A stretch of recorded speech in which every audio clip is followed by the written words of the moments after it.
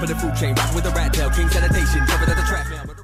Harassment of black man. How you think I made it in the game? It's a rat tail. Never made a black. Yo guys, what's going on? Timpers here. Welcome back to another video on the channel. So in today's video, I'll be teaching you guys how to make a really cool looking Fortnite banner background in Photoshop. It's really easy to do, and it's very there's a lot of things going on in the background. It looks sick. I'll put an image on the screen right now what it looks like. If you follow me on Twitter at TimpersHD, follow me there guys. You would have seen this already. So yeah, if you enjoyed the video guys, hit the like button down below. Come and break 100 likes on this video. That'll be awesome. Subscribe if you are new. The support recently guys has been amazing. Keep it up. Turn on notifications so you don't miss any of my videos, and let me know what videos you want to see on my channel down below. I'm always reading the comments guys, and yeah, with that all being said, let's get on into the video. Yo guys, so we are here in Photoshop. So what you want to do first is open up a 3000 by 1000 document, which is the size of a Twitter header, and it's pixels. And yeah, so this is something, not exactly, but something like the background I'll be showing you guys how to make. And yeah, it's really easy to do. Just make sure you watch all the way to the end of the video. So the first thing we're going to need to do is obviously get some characters in there. So I've already got these two right here, and I got it from, if you go over to Google and type in fnbr.co, this is where I get them from. And you want to, if we just go right to the top, it's under cosmetics and then icons, and if you scroll down quite a bit you get to the characters, and then all you've got to do is say if you want this one right here, right click, save image as, and save it, and it's really good quality. The next thing, you want to get a banner background, so I've just got this one right here, like so. And the first thing you want to do is just set it to luminosity and bring down the opacity to about 15 to 20%, something like that. And then I'm just going to double click on the background and group it, Control E, and I'm just going to zoom in a bit. In fact, why is it? Let me just increase the size a little bit. I think that was a bit of a glitch, but anyway. Add a new layer above the background, and we're going to add a spot of blue, or whatever colour you guys want to use. In fact, yeah, I'm going to use blue for this one. Just click right behind, and either lighten screen or colour dodge looks good. Colour dodge does look good, and if you press Ctrl U, you can actually change it to the right colour. So I want it a bit lighter, like so. So the next thing we're going to do is we're going to start adding effects to the characters. So I'm just going to rasterize both of them, and let's just zoom in a little bit. So let's start with the one on the right. So you just want to add a new layer, right click, create clipping mask, and we're just going to go to black first, and then on the right side we're going to add a shadow, bring down the opacity of it, like that. Then add a new layer, create clipping mask, make sure it's white, and then we're just going to add a highlight on this side and set that to overlay and bring down the opacity of it like so. And you can also add a spot on his face just to brighten it up a little bit, and then you just want to merge them three together with Control E. And then on the second character on the left, create clipping mask, go to black, and we need to add a shadow on this side here, like so, and bring down the opacity to about 20%, and then exactly the same, create clipping mask, white, and then add a spot of white on the left, set that to overlay, bring down the opacity of it a bit, like so. So obviously it's looking really nice so far. And then I'm just going to press Ctrl E and merge them together. And yeah, once you've done that, above the spot of blue, add a new layer, and then we can add a spot of white as well and change that to overlay. And then on top of everyone else, all the layers, add a new layer and go to whatever colour you're using and make it blue. And just maybe at the bottom add a spot and change that maybe screen looks quite nice, and just bring down the opacity of it a little bit, like so. So it's looking really cool already, and if you just look at this banner or header, there's a lot going on in the background, so that's kind of the style we want to be going for. I use a lot of half tones, as you can see right there. I've got a lot of like tech effects going on in the background over here, as you can see, and there's a lot of lighting and colours which is used. So that's what I'm going to be showing you. I'm not going to show you the whole entire thing, just the background. And yeah, so the first thing we're going to do is go. I'm using the Divinity pack, by the way, or you can just search it up on Google and find these yourself, just tech stocks, and just find a tech stock that you like, maybe something like this. Bring it over to the document and bring it behind everything else, and then I'm just going to move it over here like so, and you can change it to either lighten, screen or colour dodge. I'm going to keep it on screen, and it's blue already, so I'm going to keep it like that. Next, I'm going to use this right here,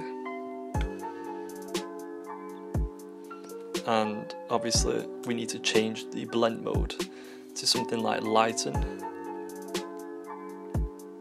In fact, we're going to use colour dodge on this one, and we're just going to resize it a little bit. And I want it to be on the left side,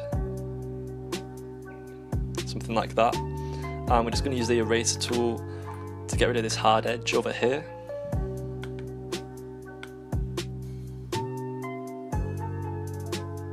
And that looks really cool so far.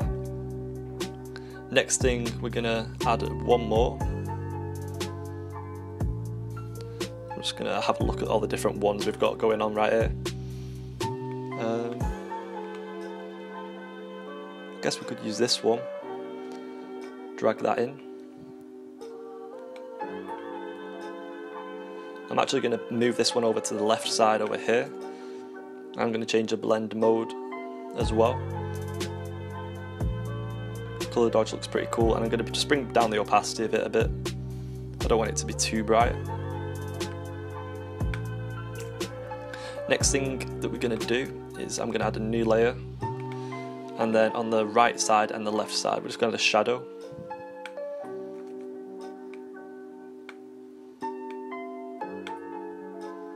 Like so. And then add a new layer, go to white, and then in certain places just add a spot of white, and change it to overlay, and you can bring down the opacity of that a little bit. Next thing, we're going to add some colour corrections to make it a lot more vibrant. So we're going to bring the brightness down here and the contrast up, and then go to curves, bring this over, and bring this down a bit. Then go to exposure, bring the exposure up, bring up the offset to about 125, and then the gamma correction, bring that up a bit. And then go to colour balance, and you want to move it over to the colour you're using, so blue, a bit magenta maybe, and then obviously blue on this side, like so. And I'm just going to group them together and just have a look at what the difference we've done.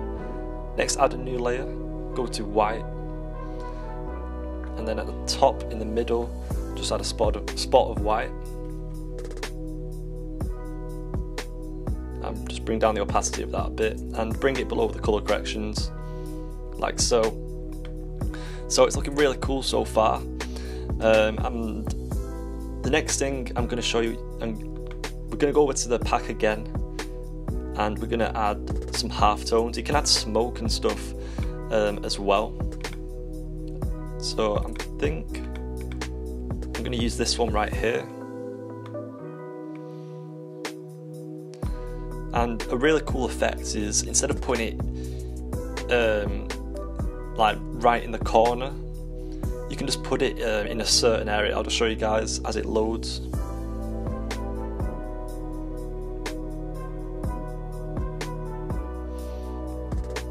So what I mean by that is, if you press Control T and then just move it down a bit, like it looks pretty cool just putting it down there and then setting the blend mode to overlay, and then make sure it's below the color corrections as it is, and then press Control J to duplicate it. And yeah, just having that at the bottom looks really cool. And then if you press Control G and group them together and press Control J to duplicate it, you can use that and move it somewhere else, like maybe in the corner,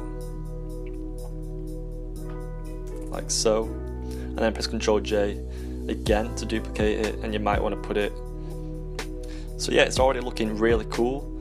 And I've also got this thing on the side over here, and it's blurred. So you guys can add things in the side and make it blurred. I've also got some electric going here. You can search up on Google, type in cartoon electric. And yeah, the last thing that I'm going to show you guys how to do is the text. So I'm just going to get rid of the graphics pack now.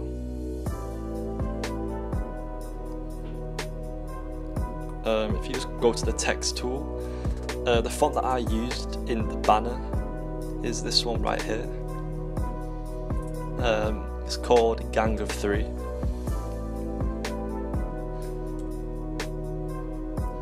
So what should I put? Tutorial. I'll just put tutorial. And I'm just going to resize it. And I find it white text always looks best with banners like this. So I'm just going to put it right in the middle. I think that's the middle. And then just rasterize it. And then press Control J. Increase the size of the one in the background, like so. And set that to overlay.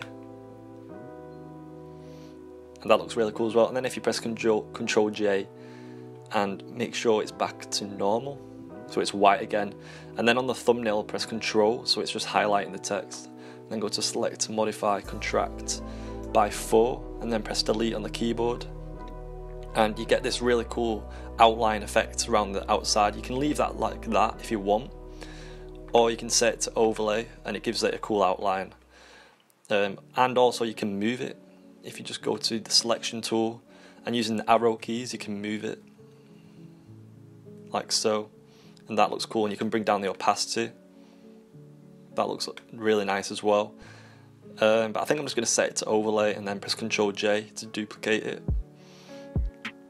And yeah, that's what I'm going to show you. That's it for that. You can add a gradient overlay to the tutorial text, black to white, and make sure it's normal, and then an inner glow as well. And then if you just look at this header, I added some text above it saying the official Twitter of, or you can put the official YouTube channel of, and then the social media at the bottom. The text I actually used in this, I'll show you guys right now. So for this text right here, I'll show you guys. It is a pixel font called Pixel Bug. You can get it on dafont.com, as you can get Gang of 3, the text I used. You can get that on dafont.com as well. But yeah, I hope you enjoyed the video, guys.